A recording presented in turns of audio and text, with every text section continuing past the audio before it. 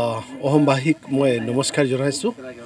আজি 1 জানুৱাৰী 2020 আমাৰ খাদী গ্ৰামোদ্যোগ আয়োগ, government of India, ministry of micro' small and medium enterprises এইখনে বিভিন্ন ধৰণৰ আঁচনি লৈ আহিছে। গাঁৱৰ মানুহ আৰু গাঁৱত কেনেকৈ আমি ৰোজগাৰ সৃজন কৰিব পাৰে সেইটো লৈ পেলাই আমি বিভিন্ন ধৰণৰ প্ৰগ্ৰাম লৈ পেলাই আহিছোঁ। আজি আমি যি প্ৰগ্ৰামটো ইয়াতে কৰি আছোঁ এইখন হৈছে আমাৰ হনি মিছন বুলি কয়। হনি মিছন হৈছে গভৰ্ণমেণ্ট অফ ইণ্ডিয়াৰ এখন ডাঙৰ মিছন, যাৰ জৰিয়তে আমি মানুহক ট্ৰেইনিং দি আছে। ট্ৰেইনিং কমপ্লিট হোৱাৰ পাছত তেওঁলোকক 10খনকৈ মধুমক্ষী পালন কৰাৰ কাৰণে বাক্সা দি আছে।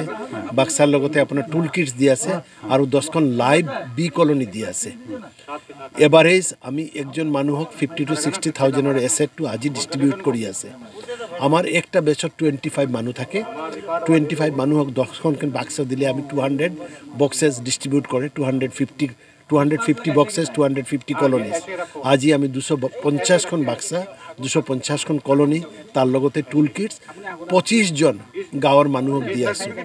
আৰু আজিৰ যিখিনি মানুহক আমি দিছোঁ তেওঁলোকে শিডিউল কাষ্ট বা শিডিউল ট্ৰাইবৰ অন্তৰ্গত হয়। শিডিউল কাষ্ট বা শিডিউল ট্ৰাইব হ'লে গভৰ্ণমেণ্ট অফ ইণ্ডিয়াই তেওঁলোকক এইটো 100% ফ্ৰী। আমি ফাৰ্ষ্টত 5 দিনীয়া ট্ৰেইনিং কৰাইছোঁ। ট্ৰেইনিঙৰ পাছত চাৰ্টিফিকেট দিছোঁ আৰু আজি বস্তুখিনি দি আছোঁ।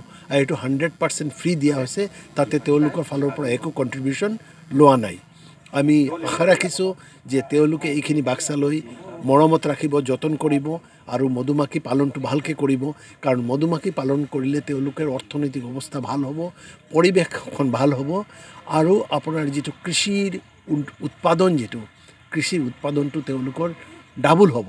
এইখিনি বেনিফিট তেওঁ ল'ব লাগে।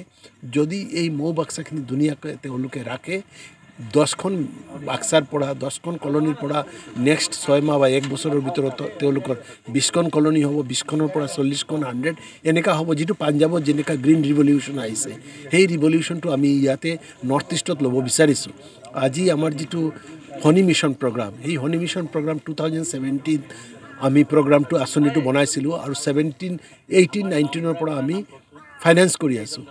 এই যে ফাইনেন্স কৰি আছোঁ সেইটোতে গভৰ্ণমেণ্ট অফ ইণ্ডিয়া যে এই আঁচনিখন লৈছে, নৰ্থ ইষ্ট ইণ্ডিয়াক স্পেচিয়েল এটা ফ'কাছ দিয়া হৈছে। কাৰণ নৰ্থ ইষ্টত মধু পালনৰ বিশেষ একটা সুযোগ আছে, সুবিধা আছে।